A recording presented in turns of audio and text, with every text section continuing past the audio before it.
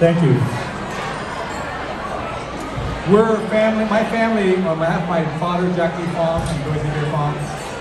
Health first. If you don't have health, you can't do anything. So that's why we're funding this lung health initiative, because you use your lungs 22,000 times a day. So they do get tired sometimes. So if we can initiate this screening initiative, we can catch lung cancer earlier and triple the survival rate. Lung cancer is the #1 cancer killer of women in America.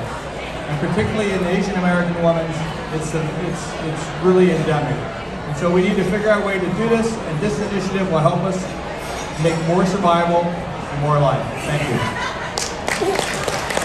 Thank you, Mr. Fong.